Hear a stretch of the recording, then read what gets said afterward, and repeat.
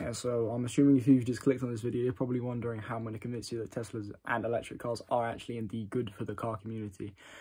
And well, I've got a couple of small reasons, but I haven't got anything groundbreaking. It's more the fact that, look, okay, there's a certain amount of oil in this world, right? And if all the people who don't really care about cars start using all the petrol, okay, or keep using all the petrol, there's going to be less petrol for people who actually enjoy cars, right?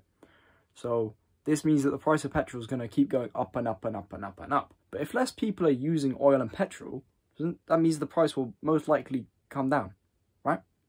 So if we can get this price down to a lower point because everyone else is using electric cars, and I'm not saying that electricity isn't made from people using oil, because in some cases it is.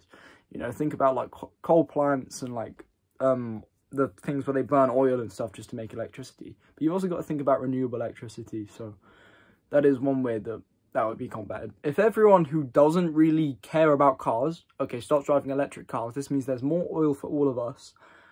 And there'll be more cars for actual car guys, you know what I mean? Because there'll be more oil for people who actually want to drive cars with oil, you know? Some people just like their electric cars. Like my mum, she has an electric car.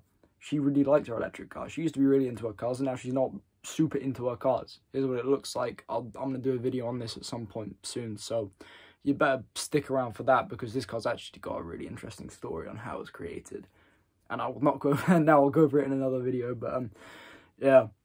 And in no way, shape or form am I saying that everyone on the road should have a Tesla. Like, I don't really like Teslas. I never have really liked Teslas. The only Teslas I really kind of am okay with is I like the OG Roadster because I think it's a cool concept. I like the new Roadster because it's really fast. I like the Model X just because it has gullwing doors. And anything with gullwing doors, in my opinion, is a good car.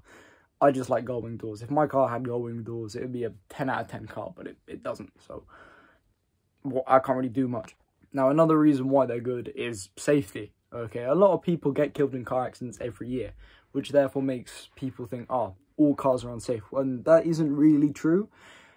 Well, it is kind of true. My car's not very safe, but not if everyone drove a Tesla, but if more people drove Teslas, there'd be more safer cars on the roads, which means there'd be less car accidents on the road, which means governments and car insurance would probably go down.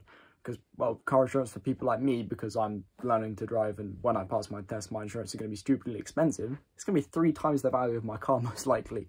And that's for third party. Full comp's going to be like 5 grand, which is insane. But I don't want to get full comp, so.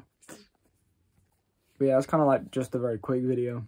I just wanted to get something uploaded, I can't lie. Those are my points on why electric cars aren't the worst thing in the world. I think they're probably better than not having them, even though I'm not a very big fan of them, but bye-bye.